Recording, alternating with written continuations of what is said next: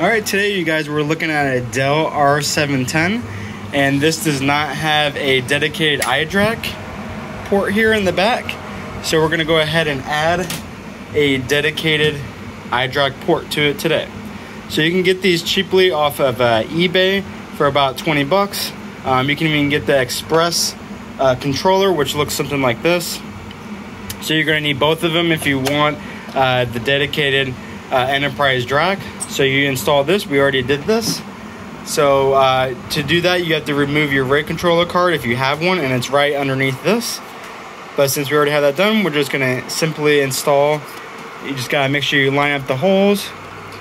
Go ahead and slide that into place first. And once it's in place and you got your holes lined up, you can go ahead and push down pretty hard to get that locked in like it just did. Make sure the pins are, everything looks locked in. Now we can go ahead and make sure before you do this, you disconnect your power. Sorry, I didn't say that before, but you want to disconnect your power first just to be on the safe side. So we have this plugged in. Let's go ahead and boot it up and make sure it works. All right, you can now see we have our server back.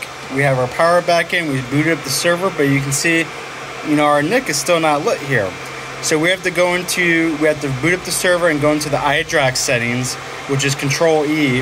And once we go in there, we gotta set this for dedicated and not shared, because right now it's sharing off of NIC 1. So let's go ahead and change it to dedicated, and then we should have activity on this NIC now. So like I said, once you boot up the server, go into the iDrac configuration utility. On boot up, it'll ask you that. Let's go to our lane parameters. Let's go in there, change that from shared to dedicated. And everything else is the default. If you want to change the username, we can change that too. And then if you want to set for a static IP, you can do that as well. We're going to change ours to DHCP. So we change that there. And the rest looks pretty good.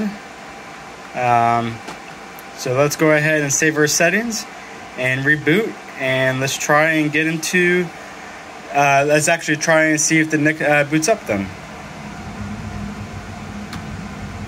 Alright, we are back behind the server, and you can see now our dedicated NIC is now lit and active, and now we can access this over the network by just doing a simple network scan, and you guys are all set.